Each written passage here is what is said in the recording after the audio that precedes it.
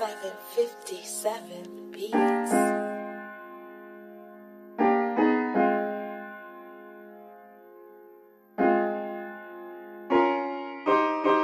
My block, we rollin'. Your block, you foldin'. If you hot, we scorchin'. You rock, we rollin'. You rock, we rollin'. My block, we rollin'. Your block, you foldin'. If you hot, we scorchin'.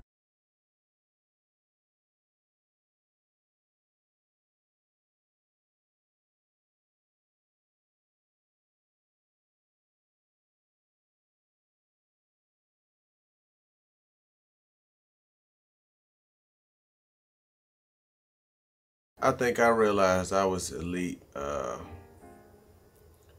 probably junior year when I was actually getting looks. Like when I was hearing from college coaches and it was becoming a reality to even go to college. Because before that, it was just like, I was just doing something that I love to do. It was just like I was a kid for real, like just playing and having fun with it. But I realized 11th grade, it was like, okay, like, they see something, so that's when the switch clicked for me. Like, okay, you gotta start honing in on your craft because something really here. And just going back and watching my footage, even back then, like just going back and watching old games as we would do on Saturdays or whatever, I started to see it. Like, okay, that's different. Like a lot of people ain't really doing what you doing, bro. So that's when I really started taking it serious. That's really when I started like working out, lifting weights and everything, when I finally understood like, yo, you got something special.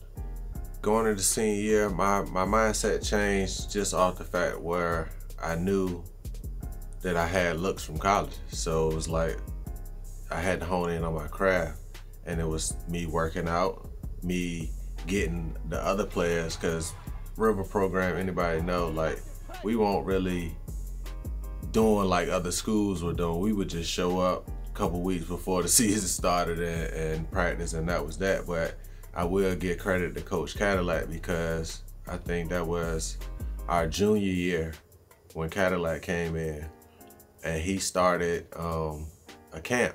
Like we had a camp where we would spend a night at the school in the gym for a whole week. 2-a-day practices, just building as a team, like getting the camaraderie right and just building. And I knew I was the leader of that pack, because it was pretty much everything I did, everybody else would follow. So an example of that is I remember going to UVA camp. We had 2-a-day practices at the UVA camp. We had a morning session, and then we would have like an evening session. Probably like the 3rd day into that, the morning session, I just woke up one morning. I was tired, honestly, like, and I just knew I won't go into that morning session practice. So I'm like, yo, I ain't going, you know what I'm saying? But what happened with that, once I said I wasn't going, basically the whole team didn't go. And I'm the one that got in trouble for that. And I never forget, UVA coach at the time was Al Groh. He stopped recruiting me after that because he said I was a bad leader. But in my mind, I'm like, yo, my mom paid for me to be here. Like, if I choose not to go to this session, that's my choice. I was just honestly tired, but I seen the effect I had on the team. So I started making better decisions after that, because I knew everybody would like follow my lead. So Tech became the top of that list really from the beginning, because Tech was the first school that verbally, like officially offered me a scholarship. And that came, I earned my scholarship from Tech from going to a summer camp. A summer camp that I didn't even want to go to. My mom literally had to make me go to this camp. I had broke my finger a couple days prior to this Virginia Tech camp at Norfolk State camp. Broke my pinky finger. So in my mind, I'm like, there's no need for me to go to this camp, because I can't participate. There's nothing I can do. So I'm not going, you know what I mean? My mom literally drugged me to the bus that day, made me get on the bus, and I went. But once I got there, I'm a competitor, so take my finger up, I'm gonna do what I do, you know what I mean? And that's what ended up happening. And as we're leaving that camp, Coach Beamer, this is my first time meeting Coach Beamer, he walked up to me, I had no idea who he was. He introduced himself, handed me an envelope and told me to open it when I get home with my mom. But me being me, I didn't wait till I got home. When we got on the bus to head back to Chesapeake, a teammate of mine opened it up for me and read it out loud, and it was them offering me a scholarship. So Tech always had a special place in my heart because, like I said, they was the first ones to offer me a scholarship. But I was being recruited by the entire ACC, really, pretty much. Like, I had scholarship offers from every school in the ACC. Not too many outside of the ACC. It was just mainly the ACC. It was a couple here and there outside of the ACC, but UVA, again, they stopped recruiting me though. NC State, Maryland, UNC was really my dream school. Like, that's the school that, like, when I was 8 and didn't even know college was like a possibility, that was always a school that I used to tell my mom all the time, I'm going to UNC, I'm going to UNC. But they was on me too. UNC was on me heavy. Like, they was one of the ones that was at the school every day at one point in time. They was at my basketball games. They showed up like everywhere. Like, they would be at the school when school opened, like, for a long time. That was really my dream school for sure. But Tech, I think, stole the cake when I went there, and I just seen how many players that was there from the 757. And I played against these guys. I played with some of these guys, so it's just like I knew it was a special group. Like, we had a good team over those years, and that's what really won me over with Virginia Tech. It was just, okay, this is like being home. Like, it's like I know these guys. I know how they play. I know what they're capable of. I just know it was a good fit for me. I took one official visit. I literally took one official visit, and that was to Virginia Tech. Now, to UNC, I went to UNC and visited UNC, like, just not necessarily official visits, but I went to UNC at least like 6 times. Because mind you, I'm going to UNC. In my mind, I'm going to UNC. Like, it ain't even close. You know what I'm saying? It wasn't even close with no other schools. Like, I'm going to UNC. So I went there like at least like 6, 7 times. Like, it wasn't official visits, but I was treated like I was on an official visit every time that I went. Like, I went to games, got good treatment every time. They fed me good, showed me this place, showed me that place. Like, it was always a good time and love every time I went to UNC. But Virginia Tech was my only official visit, and it was just, I was sold when I went there. Like, it was just because I knew we had a special team. And what steered me away from UNC was, and this is me being a competitor again, looking at their roster. At their roster at the time, they had like 6 or 7 running backs on their rosters. And I think it was only maybe 2 seniors. So I'm looking at it like, not that I can't go in and compete with these guys, but I'm looking for the path of least resistance at that point, because I'm trying to play. Like, as soon as I go here, I'm trying to play. I ain't trying to red shirt. Red shirt was never on my mind at all. So I just weighed that option. I looked at Virginia Tech roster and seen we had 2 running backs that was really the main 2 running backs, but they was about to be juniors. But in my mind, no disrespect to those guys, Mike Emo, Cedric Hills, those my guys. I knew I was better than them, like out the gate. Like, as soon as I got there, I just seeing what was going on, I knew I was better than them. So I'm thinking, I'm going to play right away. It didn't work out that way, but that was my mindset, and that's what, that's what made me choose Tech over UNC. But I ain't never experienced that like quite like that. Not a duffel bag away. Yeah. Nah. I wish. Yeah. I could have used it. My mama could have used it. You know what I'm saying? When I was coming out, those type of schools won't recruit in our area like that. Basically, if you was good in the 757, you ACC was it, and a couple SEC schools, but you was elite if you got them SEC looks, because it was rare. Like, it was very rare at that time. But ACC was where you was, I mean, one of them schools in the ACC is where you was gonna go if you was going D1, coming out 757 back then. Now that narrative changed probably 3 or 4 years after I graduated. That's when I guess the everybody's eyes opened up to the talent that was in the 757, and everybody started recruiting 757, which included the Oregons, the USCs, all of those schools, Texas, stuff like that. That started happening because if you look at it now, you'll see a lot of the guys not going to Virginia Tech, not going to UVA. They're not staying close to home because they got options. We ain't had those type of options back then like that. The people that was doing what you're saying, calling and trying to be around, they was there for the wrong reason, because those people I don't even speak to no more. Like, as soon as the realization came that I won't go into the league, I ain't hear from those people. That's why I am the way I am with people now. Like, I don't deal with too many people no more, bro, just because I seen how people act, you know what I mean? I seen what people do.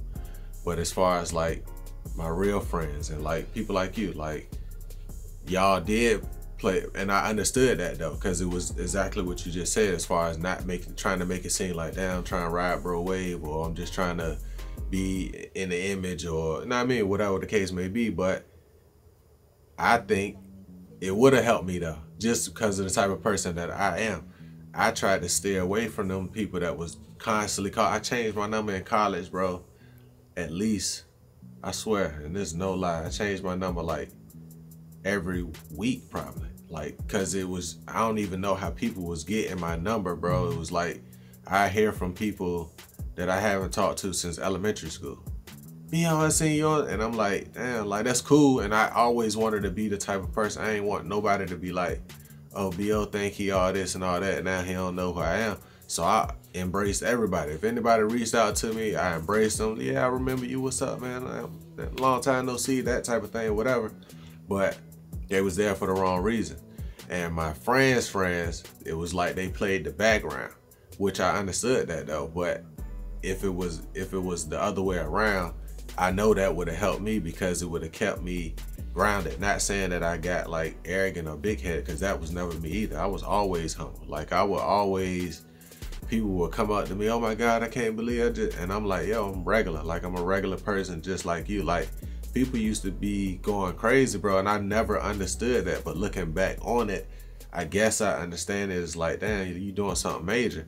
It wasn't major in my eyes though. It was just, I'm playing football. Like, I've been playing football since I was 6 years old. Like, this is what I've been doing. Like, so it was not new to me. It was, I guess it was exciting for everybody. It was exciting for me too, but like I said, it was just regular. Like, I felt like that's what I was supposed to be doing. So I get exactly what you're saying, and I agree with you, but I don't feel like an apology is necessary, because you know what I mean? That's just how it is. That's just how that went. You know what I mean? Ain't nothing really changed with that, except for the people that I didn't want calling me and blowing me up and asking for tickets and asking for money. Like, I'm in college, bro. I ain't got no money, bro. Like, I didn't make nothing yet. So that's how that went for sure. My genuine friends, I feel like some of them may have thought that I was changing, like, cause I wasn't reaching out like that, or I mean, telling them pull up, that type of thing. But it wasn't me changing. It was just really me trying to balance it all, bro. It was a lot. Like, it was just, and it went, like, everything was happening so fast. It was just, I ain't really had time to reach out to people and be like, damn, call my dog, tell him to pull up, whatever. But it was all a circle though, because it was like, if I ain't talking to you directly, like you just said, I know you cool with somebody that is talking to me, so it's like we still keeping up with one another, just not directly per se, you know what I'm saying? But I did feel like at one point, like, damn, my real friends probably think I'm changing, or I'm, you know what I mean, getting ahead of myself, but it ain't even that. But I ain't even had time to try to address that at that time, for real, because it was so much going on. It was just moving so fast. Like, honestly, that was like the one thing that I was always afraid of, like, that my knee was gonna mess up, like, because I had those issues in middle school. It started in middle school when I had the first surgery on my knee, and then I had surgery again junior year in high school. So in the back of my mind, I was always like, just hoping my knee didn't mess up. But I guess I gotta give credit to Coach Gentry, which is my strength and conditioning coach at Virginia Tech, because he had us on the mean program. Like, that if you stuck to the script with that program, you was gonna see the results of that. And so I'm gonna have to give credit for that, to that, That's the only really thing I can think about. And God, really, because I had no problems with my knees at all. Like, not one time was it sore, nothing after no game. It was always my shoulder, which I still deal with to this day. It's this shoulder. Like, I had 3 surgeries on this shoulder, but it was never the knee. The shoulder is something I think I tweaked at like my senior year of high school, but it wasn't a big deal.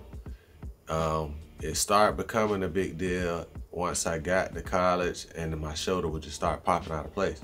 But it got to the point where I'm a competitor. Like, yeah, it hurt, but I could still play. Like, it got to the point where I really knew how to pop my shoulder back in place and keep it pushing. Like, it'll pop out, it'll dangle, pop it back in. All right, I'm good. Like, keep it moving. So, of course, naturally, that was messing it up even more. So I ended up tearing my labrum in my shoulder. What was that, 2005? That was 2005 season against UNC.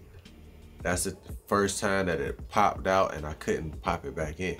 I had to let the team doctor pop it back in. I went in, got the shot in my shoulder, came out, finished the game, and paid for it after that. But after I got that shot in my shoulder, the way I felt after the game, I was like, I'm never doing that again. Because yeah, the shot helped. I ain't feel nothing after that shot. It was 100% in my mind. I thought it was 100%, and I kept playing like no problem. But after that shot wore off, that was like the worst pain I ever experienced in my life.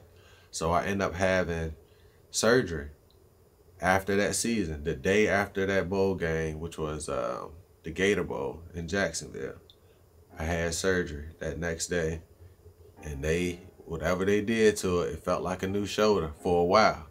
But a year later, it started hurting again, but it would never pop back out. So I think whatever they did to it, as far as repairing that labrum, they made it so it don't pop out.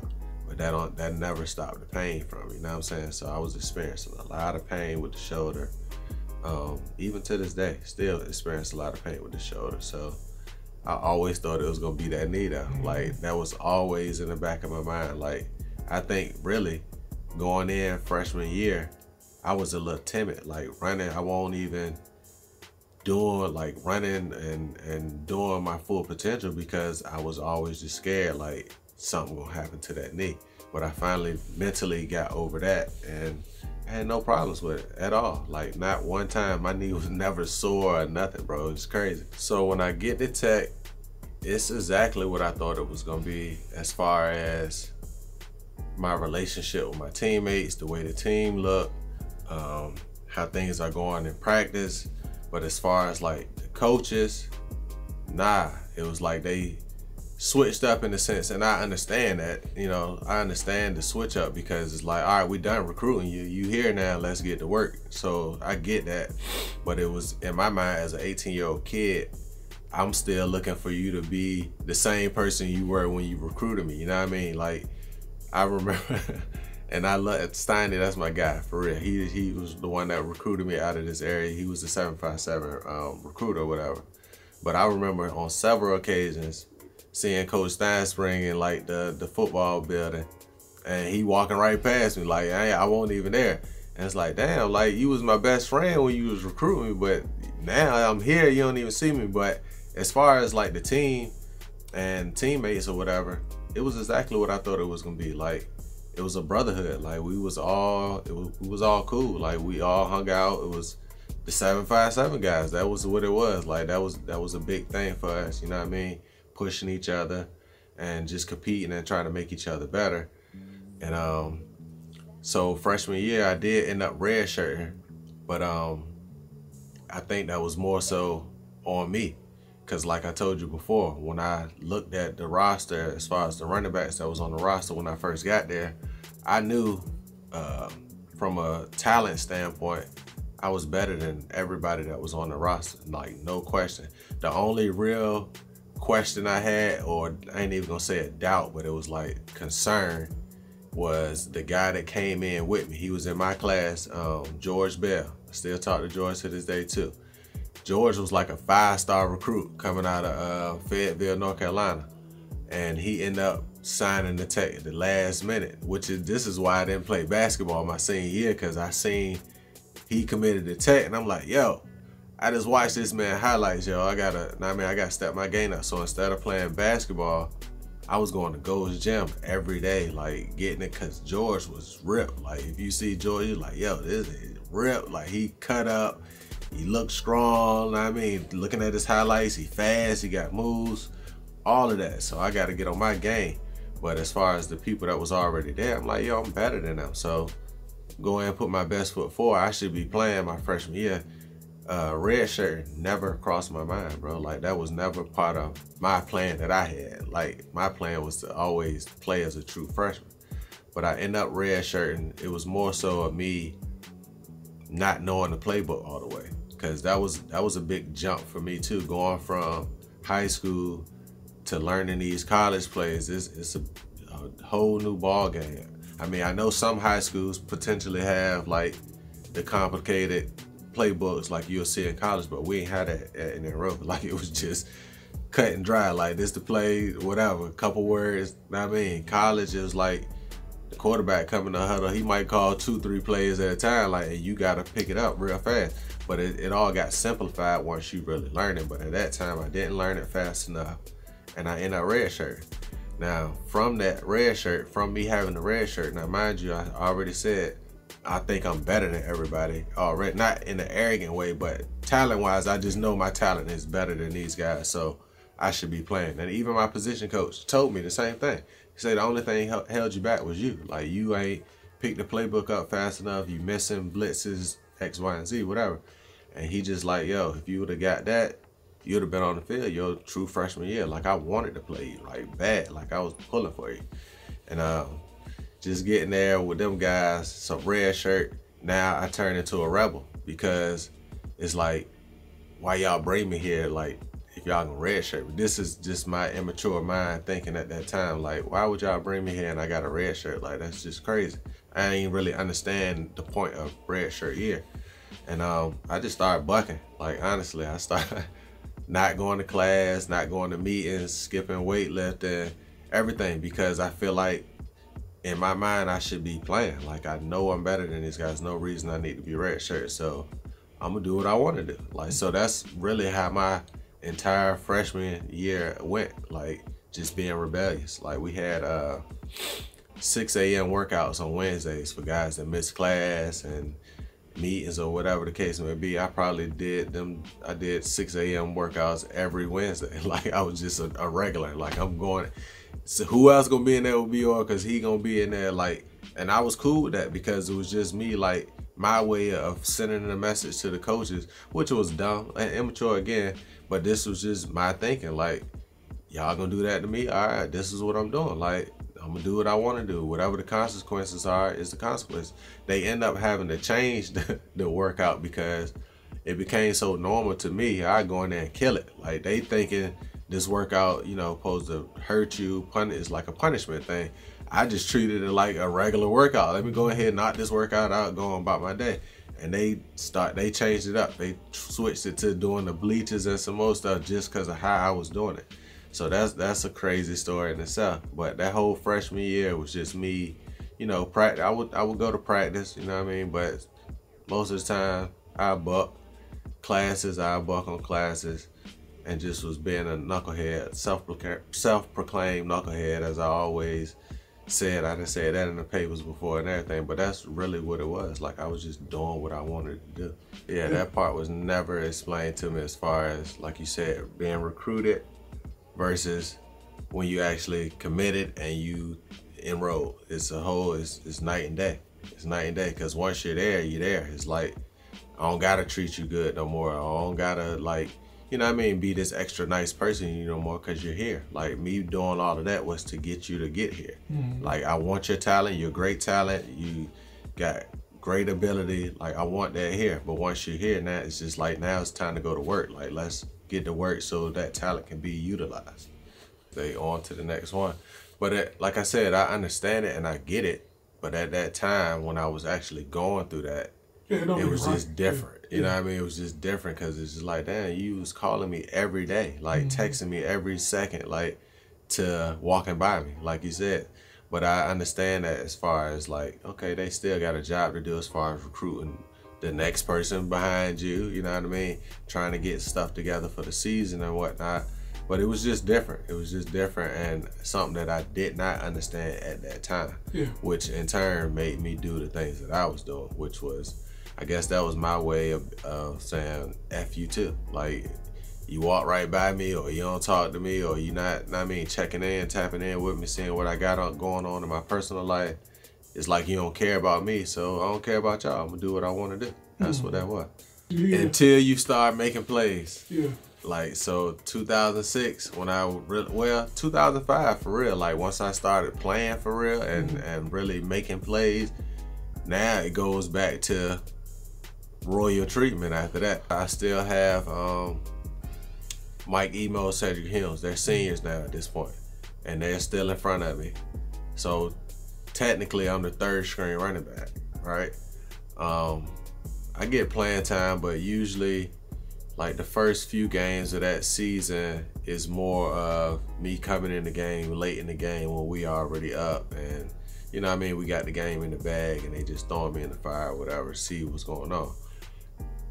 Probably midway through the season, one of them two was always hurt. Like, more so Mike Emo than Sid. Sid did break his arm that year in the Marshall game, and Emo happened to be out that game. So that was really like the first game where I was like the feature back. But prior to that, it was just, throwing me in there, fourth quarter, a few minutes left, just let them run the ball, whatever. But over the course of that year, over that season, I think I ended the season like second on the team in rushing. Sid had more yards than me, but it was like 40 more yards or something, you know what I mean, with a whole lot more carries. We probably had the same amount of touchdowns. Like, so the production-wise, it was equal, except for the amount of carries that he had versus what I had. You know what I'm saying? Like, I had a significantly less amount of carries than he had. This is how I knew. Like, this is what I already knew before it happened. Like, I knew what I was capable of doing. It was just, that was really my opportunity to showcase that. And that's when it all really started coming to the light. And for myself, really for myself, is when I really was like, okay, yeah. So of course in high school you think, okay, I can do this ain't nothing. That was really my awakening to let me know, like, yeah, I'm built for this. Like, I got what it takes to be successful on this level. Like, it's levels to it, it's different levels. Like, that's when it really clicked for me, like, yeah, you can do it. Like, you can do some things here. Now I was really taking it serious. I'm on the straight and narrow now because I'm playing. That's all I wanted to do was play. Like, I only did all the bucking because I won't playing. Like, it won't. So when you redshirt, you only practicing Monday, Tuesday, Wednesday, Thursday. You know what I mean? Then Friday, Saturday, you really off, because the travel team, the guys that's gonna play in the game, they do a walkthrough Friday and they travel on Fridays, the game on Saturday. So if you redshirt, you ain't gotta do all that. Like, you only gotta go to the game. You can't go to the games. Like, you can go to the home games, but the away games, you're not traveling with the team. So you do what you want to do. So I really was bucking. Like, I was just bucking. Like, all right, I'm going home this weekend. Like, I'm just doing whatever I wanted to do, bro. Like, it was just whatever. But once I started playing, now you letting me do what I love to do. So now I'm gonna do right. Like, it's easy now I'm gonna make sure I do right because I want to play. If I don't do right, I know you're not gonna let me play. So I'm gonna do right. That wasn't even the question. Like, at that point, I'm going to class, lifting weights like I'm supposed to, going to all meets. I'm doing everything by the book. I'm doing everything right at that point because I want to play. That's all I wanted to do was just play. So now on the roster is me, George Bell, guy named Kenny Lewis, and a couple freshmen guys. Might have been Cheeseman and a couple Devin Rafford. It was just a couple guys, but again, not being arrogant, I still just knew, like, I'm the best bet we got. And they knew that too, just based off of what I did the prior year, to just seeing me in practice. I stayed that summer, Stayed at Tech the whole summer, did the whole summer workout. So mentally and physically, I was ready from the jump. Like, just, I knew this was my time. I'm about to be a starter now. Like, there's no excuses, whatever. I'm gonna get the ball like I want to get the ball. I gotta make sure I'm on my game. So I took that season very, very serious. Stayed there the whole summer, worked out, did summer school, took classes in summer school, and just mentally prepared myself to be the starter and to carry the load. Like, I think that season, 2006, I probably accounted for 75% of the offensive production, like the entire offense, not just the running, like just the entire offense. That was a big season, and that was really a season that was like put on my back. If anybody knows like Virginia Tech football, prior to 2006, Virginia Tech always ran like a two-back system. Like, they rotate back and forth. They just rotate back and forth, two backs the whole game. It's always been like that since I knew about Tech. Like, going back to Kevin Jones and what's my guy name? I can't even, his name slipping me right now. Kevin Jones, then it was Emo and Said, and then I came. But it was just like, it's my show, like, at that point, because I'm never gonna take myself out the game. I'm not taking myself out. And I think I just used to be doing my thing to the point Coach was just like, yeah. And one thing I did express to Coach Height was like, yo, as the game go on, the more I touch the ball, I feel like I get better. Like, a lot of people get tired or whatever, but it's like, once third quarter hit, I feel like the game just started, really, for me. Defense tired now. Like, this is where I get my money at right here. Like, so it was just one of them things. He allowed me to do it. He's like, when you need a breather, you take yourself out, which was never happening. I'm never taking myself out of the game.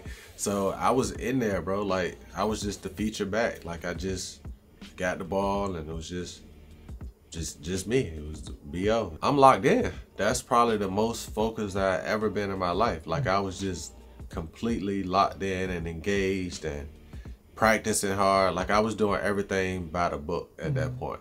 But it's funny because as I'm producing, as that season is going on, now I'm getting treated like you can do whatever you want to do. You know what I'm saying? You don't got to go to class today. Like, we had people that was assigned to like check our classes and make sure we're in class, make sure we're in study hall, make sure we show up to this, make sure we show up to that. Those same people would tell me, how you feeling today, B? You good? And I'm like, yeah, I'm good. Well, you don't gotta go to class, you don't want to. You don't gotta do this, you don't want to. So that's what was going on. Now, on the flip side of that, 2007, well, I know we're gonna get to that, it went back. It flipped again, because now my production went down. Now I'm banged up the whole season. Now my numbers ain't the same. I ain't producing the same. Now it goes back to, yo, you need to make sure you're in that class. You need to make sure you're doing this. So this is another thing that bothered me, because it's something I ain't understand at the time either. I mean, I knew why that was happening, but I ain't understand like why y'all doing, like, what's going on? Y'all making me out to be a bad guy when it was just last year I could do no wrong. You was letting me do whatever I wanted to do. And I won't even taking advantage of the situation that year. So everything went well. 2006 season, had a productive year. Great year. Actually, I mean, it was a good year. That was the only thing that was like the only regret that I had, like, when I left Tech, is that I should have left that year. So in football, you have to be 3 years removed from high school. My redshirt sophomore year made me 3 years removed from high school. So at the end of each season in college, you can like not enter your name in the draft per se, but you can see where you stand. Like, if you were to enter the draft, where are they projecting you to be drafted? So the end of that redshirt sophomore year, I think I got hurt.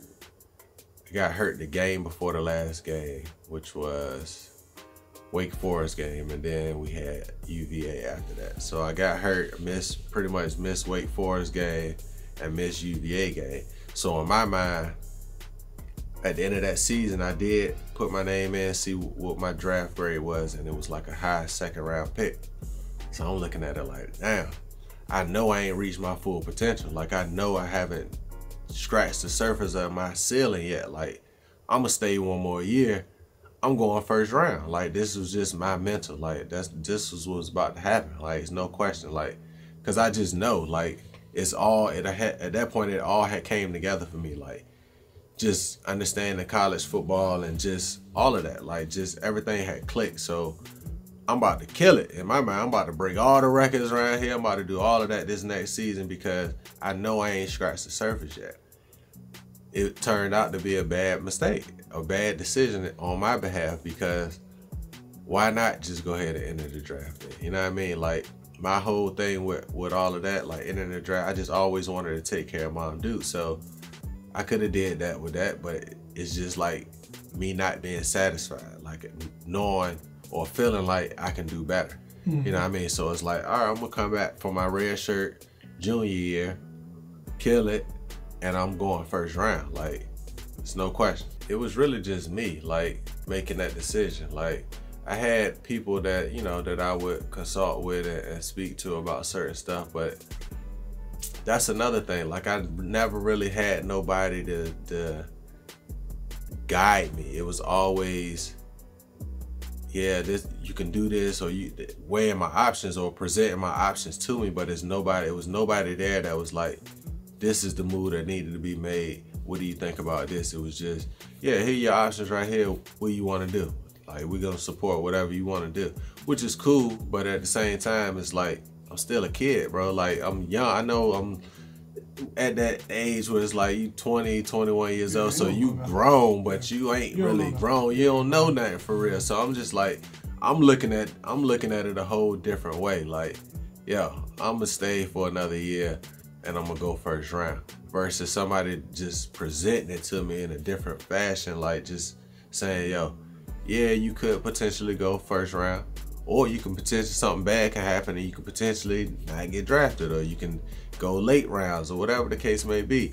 That option was never like presented to me in a manner that made me think about it. It was just, I made that decision and I just ran with it. Spring, after that redshirt sophomore year, that's when that shooting happened at Virginia Tech. So we was in the middle of spring ball. Yeah, when that mass shooting happened at Tech, we were in the middle of spring football, like about to have our spring game and everything. But when that shooting happened, we all got sent home.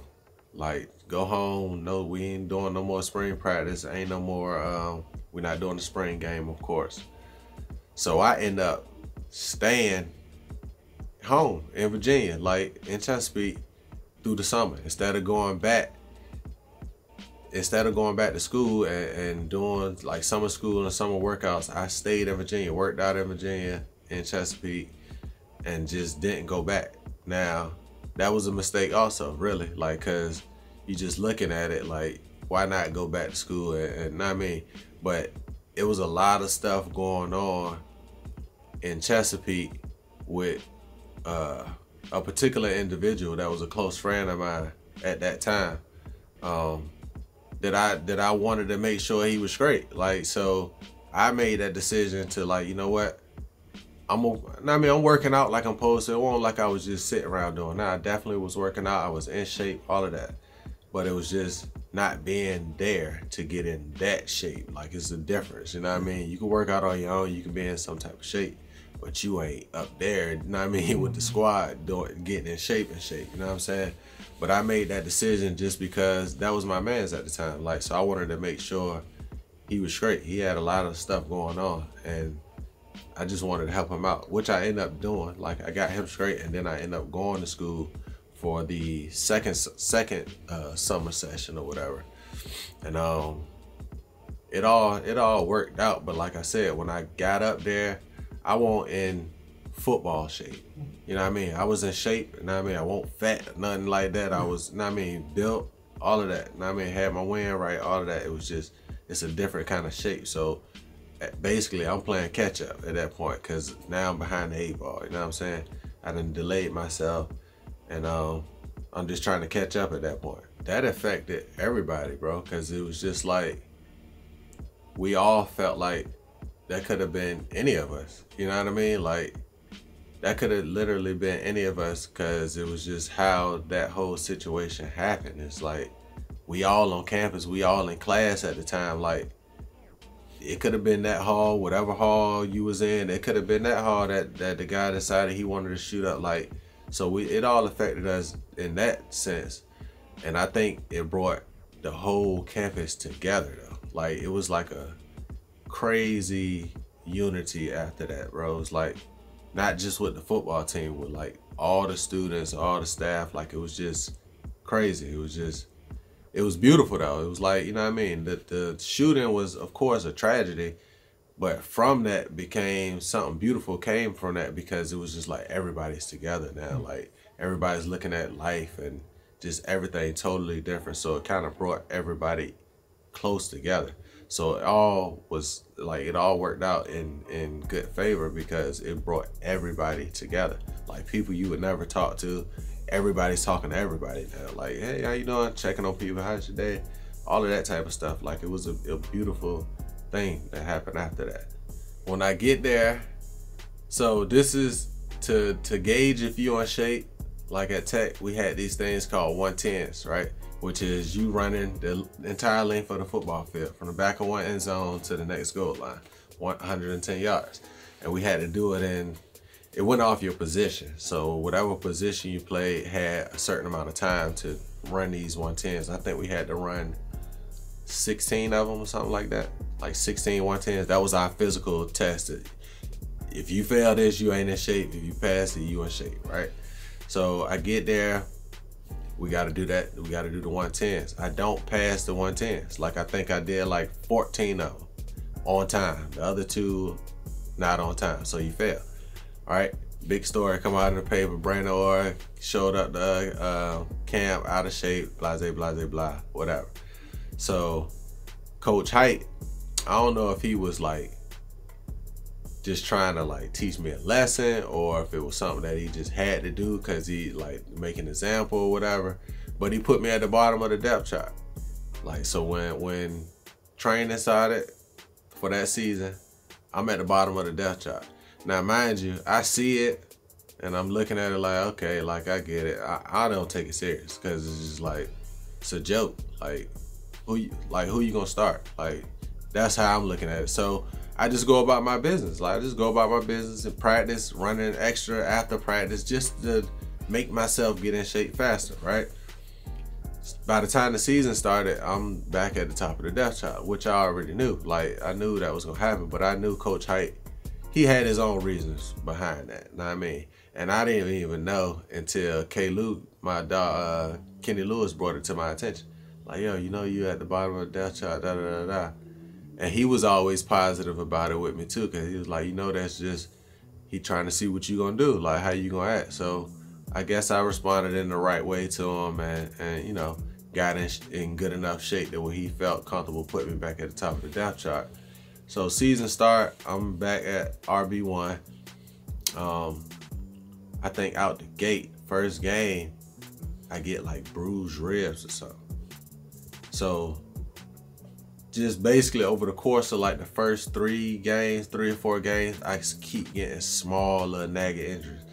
Roll my ankle here, jam my fingers up here, bruised ribs. So it's just a whole lot of small lingering issues. The ribs is what one of the issue that it lingered on for like 2 months. Like, and it was a serious issue for me, but I'm a competitor again. Like, I go get treatment for it. They ask me, hey, how you doing? You think I'm good? Like, I mean, just get my treatment, whatever, and I'm gonna keep it pushing. But deep down inside, I'm not myself. I know I'm not myself. You can look at the film and see that I'm not myself, but I just couldn't come to grips with just saying, yo, I'm hurt, like I can't play. Like, because I never experienced that before. I never experienced having to set myself down, or, you know what I mean, or take myself out the game, or whatever the case may be. I just couldn't do it. I couldn't find it in me. Now, if Coach would have pulled me and said, yo, you don't look like yourself, like I know something up, and took me out, I wouldn't have argued it, because I knew that's what was going on. But if it was up to me, like it was, not taking myself out. Like I figure it out. Like it'll get better at some point, but it showed. Like I should have sat down. Like I should have just chalked it up, sat out a game or two and got right. Because that season, it was bad. Like to my standards anyway, it was bad. Like the first half of that season was bad because I was hurt. So I only ended up getting better because we had a bye week. So that was like a week for me to like not have no contact, not practice, just straight rehab. And that's when we came back off that bye week, that's when I started to feel like myself again. And that showed on film as well. That's when I started playing better, you know what I'm saying? But the end of the season, I think I finished with, I think I was probably like 6 yards short of 1,000 yards. Like, but just looking at that season, you wouldn't even think like I had that many yards, but that's what I ended up with. But it was still a bad season to me because it just didn't look, it ain't look good. That season ends, and then that's when I end up leaving Tech. So to go back of how all of the leaving Tech came about, the summer of 2005. So before I even played it down, I was riding in a car with a guy, and he wasn't a student or nothing at Tech. He just was always up there. And I mean, I think he had a girl that went there or something, but he was cool. He was a cool dude. And I mean, I ain't know him, but I knew him. And I mean, I knew he was from the 7.5. He was a cool dude, whatever. He had got some rims for his car, and he had got them for a crazy number. I forgot what he said but back then it was like a cheap number. Like, so I'm like, yo, take me, you know what I mean? Take me to that spot. You know what I mean? He still got the rims in his car. Like, he literally come back and showing off the rims. Like, yeah, I just got these for X, Y, and Z. I'm like, yo, take me up there right now. Like, why you still, I want to get them right now, same jump. So in the midst of us going to look at these rims, we get pulled over. Dude had drugs in the car. Police search the car, find that at first he ain't saying nothing. He ain't saying it's his. He just said, I don't know who it is. So anybody know anything, both of y'all going to jail at that point. Like, so they end up taking both of us downtown. When we get in there, when we get in the police station or whatever, I give dude a look like, yo, you better goddamn, know what I mean, be a man, nigga. Like, you gotta hold your own shit. He end up doing what he's supposed to do, letting the folks know it was his shit, whatever. And it got swept under the rug for me. Like, I never forget, one of the police officers was that arrested us or whatever, or detained us, however you want to put it, figured out who I was, and he was like, yo, don't ever speak on this. Like, don't say nothing to nobody about it. Don't say nothing to the coaches, whatever, because you're not getting charged. Like, there's no need to bring nothing up. So fast forward 2 years later, 2007, dude get locked up because I guess he had prior charges or whatever for whatever he had going on. So he locked up for them whole 2 years behind getting pulled over that day. He sitting there, he come up with a whole nother story that the drugs was mine, and he was just taking the blame because I'm Branden Ore. He didn't want to get me in trouble, right? So what ended up happening is, like, it's a federal case too, mind you. So that make it even crazier. You know what I mean? It just look crazy. FBI agent, I never forget, came to the football building looking for me one day. Coaches looking confused, like, what you got going on? I'm like, yo, something that happened 2 years ago. I was told to never speak on it. That's why I never said nothing about it, whatever. So now he didn't involve me saying it's mine. So now I pretty much gotta go to bat for myself, saying, yo, that's not mine. I had no idea that shit was in there, blah, blah, blah, whatever. Dude ended up getting out on that because come to find out, the police pulled him over wrongfully, like it was supposed to be, or searched the car illegally, whatever. But that just looked so bad for me, being who I was at the time, being who I am, and the institution. Like, they really not going for nothing like that because it's all over the papers. It's in the paper every week, every day, whatever. Branden Ore involved in a federal drug case. It just looked crazy, you know what I mean? So that was kind of like the final straw for me at Virginia Tech, because it was like, how do you come back from that? In their eyes, this is how they're looking at it, I suppose. Like, how do you come back from that? Like, what do we suspend you? Like, what do you, like, kick you off the team for a little bit? What do we do? So I remember having that meeting with the coaches. It was like literally all the coaches on the staff. We in Coach Beamer's office, and they called me in there and was like, yo, we thinking about letting you go.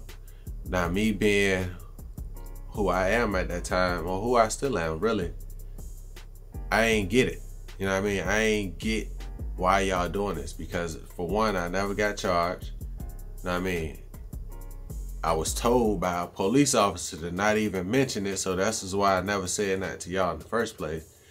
And I was scared when it first happened, for real, because it's like, damn, I'm gonna get kicked out the team. If they find out about this, I'm definitely getting kicked out the team. So once the police officer was like, you know, I'm like, yes, I'm not. I ain't gonna say nothing. Like, trust me, I'm not gonna say nothing about it, whatever, because I'm not getting charged. Like, there's no way for nobody to find out about it.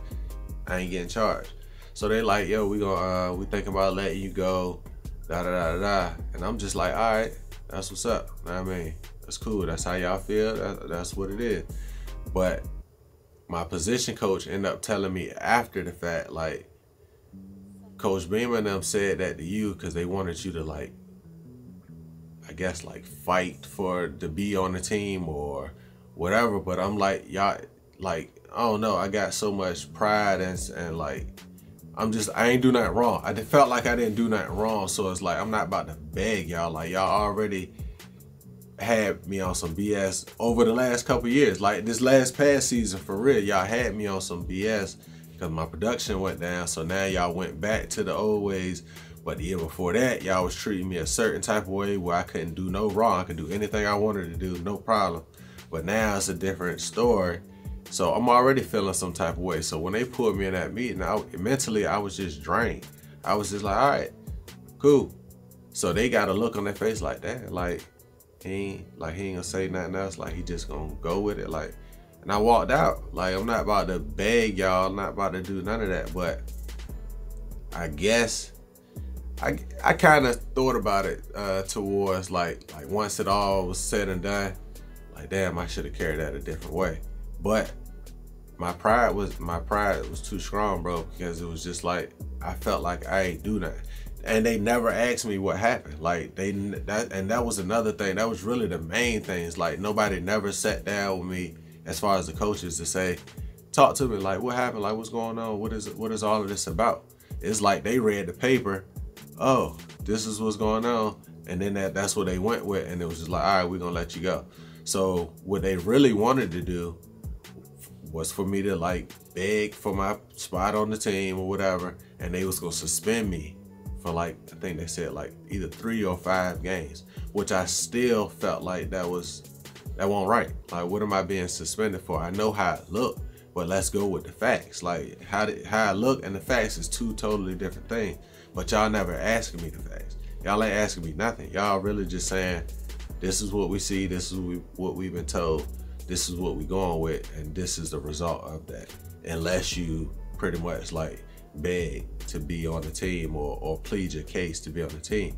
But not once did you as a head coach or you as a position coach say, you know what, let me sit down, talk to this young man one-on-one and see exactly what went on in this situation, and then let me make a decision based off of that. Because everything I would have told you would have been a fact, and you could have researched that, you could have did your due diligence and found out the same thing that I'm telling you, and then you could have made a decision after that. Now, if you would have did that and still felt like you had to suspend me for like 3 games or something, I might would have been like, you know what, I don't think that's right, but yeah, to stay on the team, yeah, I'm gonna do that, that's cool, whatever. Because I was told that after the fact. Coach Hype told me that after the fact, like after it was all said and done and I was already leaving Tech. Yeah, they just wanted you to show that you cared or fight, you know what I mean? I'm like, nah, at that time I didn't see it. I didn't see the need for me to do that because I felt like I didn't do anything wrong at that time. So I ended up leaving. That's what happened. I ended up leaving Tech the end of 2007. After that 2007 season, I left. It was hard, bro, because honestly, mentally, I had kind of like gave up. Mentally, I was just like, you know what? It ain't work here at Tech. I'm done. Like, I'm now I just want to graduate. I just want to graduate, and I'm gonna just start my life as a regular person. Like, that's why I was at for like 2 months. And then my cousin called. He was at a Division II school. So back then they didn't have it where you can transfer. Yeah, but they ain't had all of that. So my only option with 1 year eligibility left was to go down level. Like, I could have went to Division II, Division III, no problem. Another Division I school I couldn't do because I would have had to sit out a year and then play that following year. I only had 1 year eligibility left. So I ended up going to a Division II school in West Virginia. My cousin Mooney, that's the school he was at. He had been there for like 3 years or something. I think he did his whole college career was there. And I just remember him calling me like, yo, cuz, like, what's your next move? What you gonna do? And I'm telling him, like, I'm done, bro. Like, it's over with. Like, I ain't there. Like, it's just, I'm drained, bro. Like, I'm just done. Like, nah, cuz, you can't give up. I mean, you got too much talent. Come down here with me. And I'm like, all right, I'm gonna come check it out. I mean, he convinced me. I was like, all right, I'm gonna come check it out. I went up there. I think I went up there during the summer. They was doing like their summer workouts or whatever. So I got a chance to see the school, see the team or whatever, meet the coach. Coach up there was cool. Coach Wildeye, I still talk to Wildeye to this day. He was like one of the realest coaches I ever had, like straight up and down. So once I got up there and seen that, it's like the mojo was coming back to me. Like, all right, you right, bro. I can't just give it up like that. I'm gonna get another shot. I'm gonna see whatever happens. Like, really at that point, graduating college was like my main focus. But I was just like, all right, I'm gonna play, just to see what happens with it, whatever. And that season went pretty good up there. Like, I was mentally back, but not 100% back, because I was still in shock of how drastically different it was. You know what I'm saying? It was like going from Virginia Tech, where there's 80,000 fans. We get, you know what I mean, as far as the football players, we literally got everything that we need. Like, we don't gotta buy nothing. You got cleats, you got everything. Like, you getting fed, all of this, that, and the third is like luxury. And then you go to Division II, it's like, nigga, you gotta go buy your own cleats. Know what I mean? You gotta go get your own cleats, bro. You gotta get your own meals. You gotta figure all of that out. Now, mind you, Division II, we did have a little car to eat in the cafeteria, but it didn't compare. We had gourmet meals at Tech versus a pizza at this spot. So it was just different, bro. Like, I was still trying to wrap my mind around, like, damn, I just went from this to this. Like, truth be told, when I first got to West Lib, I think I stayed there for like 2 weeks, and I was just like, I can't do it. I can't do it, bro. Like, I just can't do it. I left. I literally packed all my stuff up. I left, bro. Came back to Chesapeake and was just like, I don't know what my next move is, bro, but I can't do that. That's crazy. Like, that, it's just crazy. My cousin calling me, blowing me up. Coach Wildeye calling me. I ain't answering the phone for nobody. I'm just like, I'm done with it. Like, and my mom was like, what you gonna do? Like, you can't give up. Like, you gonna find another school, or like, what you gonna do? So I end up answering the phone for a while. Like, this is why I say he like one of the realest like people in general that I ever met in my life. He convinced me to come back, bro. I don't remember exactly what he said, but I just know the way he broke things down to me, it made sense in a way that nobody has ever broke anything down to me, you know what I mean? And I went back and I ended up staying, you know what I mean? I think half of the problem was when I first got there, we was in dorm room. We was in a dorm room, and it was just like, it was just weird, bro. I just like, can't do this. Like, I gotta get out of here. So when I got back, he made sure that we had an apartment. Like, everything was just, you know what I mean? It was some sense of normalcy once I got back there. So I was like, all right, cool. Like, I can work with this. So I ended up spending my last season of eligibility at West Liberty. The season at West Lib went good. I think I had, as far as stats, I think I probably had like 1,300 yards or something like that, like 24 touchdowns.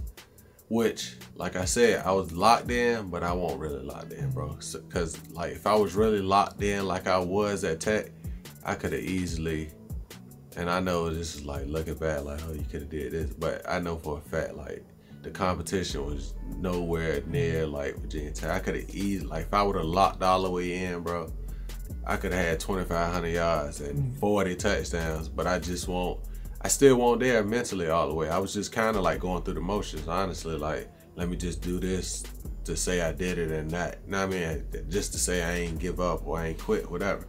But it was a decent season. Like, that ain't no nothing to look down upon. Like, it was a decent season. But again, to my standards, I know what I was capable of doing. But after that season, during that season, scouts is coming. Wildeye telling me the whole time, like, bro, we ain't never had scouts at this school. Like, scouts never come look at players. We had scouts from, like, every NFL team coming to watch us practice, coming to the games. Me and my cousin, like, they was watching both of us. And that's another reason I went to that school, because my cousin, he played defensive back. I think he still got the record to this day, like, most interceptions for Division II. Nigga had, like, 40-something interceptions for his career. Like, something crazy. So they not only was watching me, they was watching him too, you know what I'm saying? So they coming, they there, they at practice, they at games, all of that. You know what I mean? End of the season come, I do a pro day at Hampton University. Cadillac, my high school coach, Cadillac Harris, put that together because that was really my only, I couldn't go back to Virginia Tech for their pro day. West Lib ain't have a pro day because Division II, like, they not used to no pros coming from there, so they didn't have no pro day for them. So I had to find a pro day I can go to. I got selected for an all-star game. I can't even think of the name of the game because I didn't even end up playing in it. I went out there, and then I had some complications with my shoulder, so I ended up leaving. But in the midst of me leaving, I get the call that I got invited to the combine, like the NFL combine. So I'm like, that's what ended up making me say to myself, all right, I'm leaving. Like, I ain't even gonna risk messing my shoulder up more. I'm gonna just go rehab my shoulder and get ready to go to this combine. You know what I'm saying? I was training in Atlanta.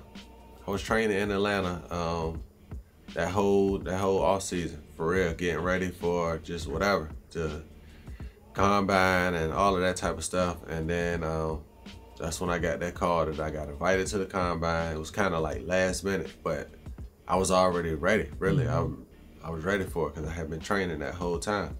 And get to the combine, go through everything, didn't run the time that I wanted to run because, so what ended up happening in the midst of me training, and it's another instance of me, like, not having nobody to really guide me. It was like people telling me stuff, but they won't telling me, like, bro, this is what you need to do. Like, it was just like people just going with the flow. So in my mind, I'm thinking, like, I think I'm like 202 pounds at the time when I first started training. I need to put some weight on. Like, going to the league, you gotta I need to be at least 215, like, you know what I mean? Which I did, put on good weight too. It was solid. I was, you know what I mean, bulked up. It wasn't no fat, you know what I mean? None of that. It was good weight. But my body wasn't used to that weight, you know what I mean? So I get to the combine, I run something crazy. Like, knowing it ain't me. I'm like, damn, that's bad. Like, that ain't what it is. And then the icing on the cake, like I said, in the midst of training, I hurt my shoulder weightlifting. So I end up going to Alabama. I never forget, anybody in the sports world know, like, at that time, like, the #1 sports doctor in the country was James Andrews. Coach Dr. Andrews out of Alabama. He was like the best sports doctor. I hurt my shoulder training. I got the bright idea to go to him. Like, go to him, he the best doctor. He gonna tell me exactly what's going on with the shoulder.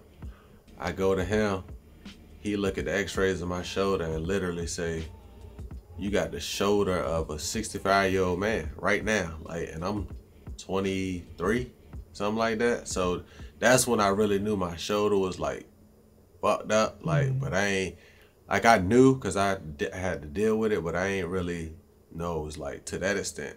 But by him saying that, you gotta think, and by him being the top doctor, top sports doctor, all the teams are consulting with him. So that was like the negative thing I couldn't come back from. Once he basically, if they asking him, if a team asking him, hey, what's up with, it was really a no, like, nah, that shoulder is through. Like, that shoulder's done. He told me out the gate, he told me to my face, like, but I'm not putting it all together, like, damn, he about to spread the word type thing, like, but that's exactly what happened. So that hampered me too, with as far as being drafted. I got some calls to like the Giants and the Rams, but this how tricky that is. So the agent I had, the end of the draft come, I don't get drafted, draft over, probably like an hour after the draft ended, I get a call from my agent, like, yo, when you get drafted, I told you this was a possibility, blah, blah, blah. But we got a trial. We got a trial for the Giants. We leave on Tuesday, whatever, right? Cool. I'm go up there, do my thing. I know, I know I got talent, so I know, it's a possibility that I can make the team or at least make camp, whatever. An hour after we hang up, he called me back. Scratch that. They changed their mind. Never mind. Like, he did that like 2 or 3 times, like different teams 2 or 3 times. But that's just how that stuff go, bro. Like that. So at that point, I'm just like, man, fuck it. Like, it is what it is. Like, but I was already like mentally prepared for that.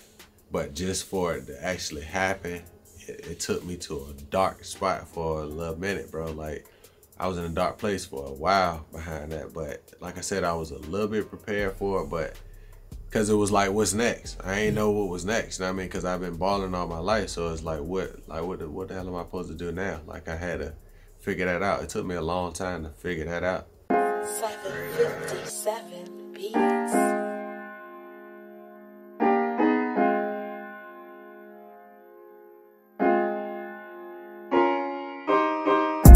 Bricks in the kitchen. I don't even do the dishes. Slow money like no money. You owe money to wishing. Broke niggas better pitch in. Front doors getting kicked in. Funny money getting mixed in. Bars and beats, I switch it.